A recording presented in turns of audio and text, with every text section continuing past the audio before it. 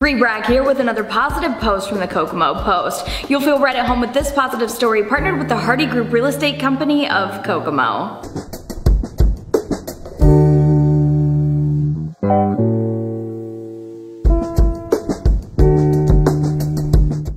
This past week was Teachers Appreciation Week. Students, parents, and the community really came together this week to show teachers that they are so appreciated. Just from social media, we were seeing all of the special ways that people are saying thank you to teachers, whether it was cupcakes from J. Edwards, coffee from the local Kokomo Coffee, filling up the teachers' lounge, treating them to their favorite fountain drinks, or sending them flowers. The community really came together in the past week to show their appreciation. Here are some highlights that were shared with us from schools right here in our own community.